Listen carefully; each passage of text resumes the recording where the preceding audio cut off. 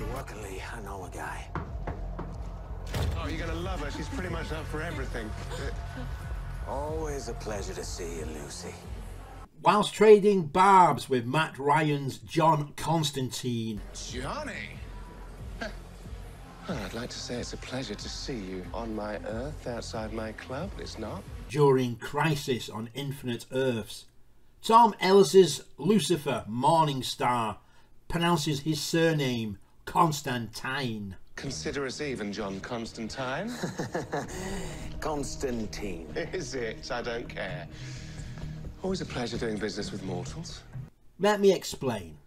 The character first appeared as a background character in Swamp Thing 25, whereafter Bissett the artist and Tottleben the inker proposed a character based on Sting, the frontman of the new wave band The Police, to writer Alan Moore during his run on Swamp Thing from issue number 20, January 1984, to number 64, September 1987, and officially appeared in issue 37.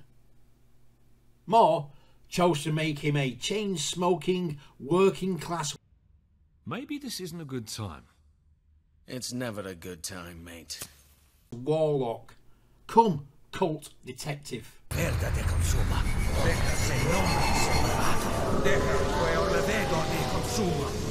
Déjase nombre separado. And added a heavy dose of cynicism backed up by deadpan wit that hides a ruthless and cunning character.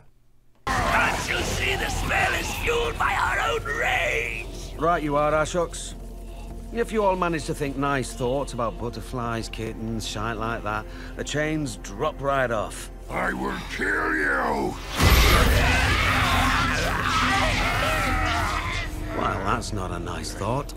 The character was deemed a success and was given his own comic, Hellblazer, which ran for around 300 issues from January 1988 to February 2013 and November 2019 to October 2020.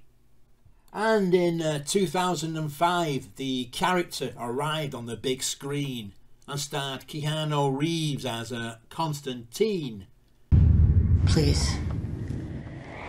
What if I told you that God and the devil made a wager for the souls of all mankind? No direct contact with humans, that would be the rule. Just influence. See who would win. Demons stay in hell. Angels in heaven. They call it the balance. And there lies the rub. Alan Moore is British, like myself, and we say Constantine.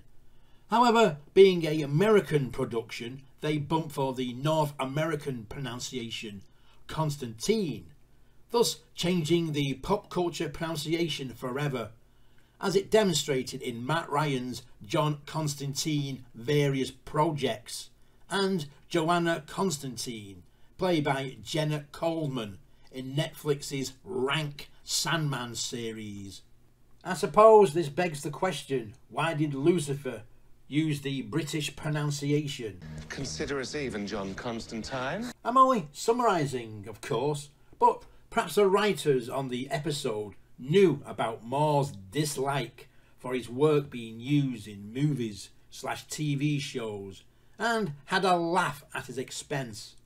Or perhaps the writers wanted to even the score and play on Tom Ellis's British nationality to poke fun at the American audience. Personally, I find them both amusing. However, for me, it's Constantine, because that's how I first knew the character. But hey, you can pronounce it however you want, because it doesn't change the fact Constantine is still one of the best DC characters ever created. If you like the content, please subscribe. Hit the like button and notification bell for new content. The curse to work. I had to channel Renee and Trish's love for you into and through Nergal. Every last bit of it.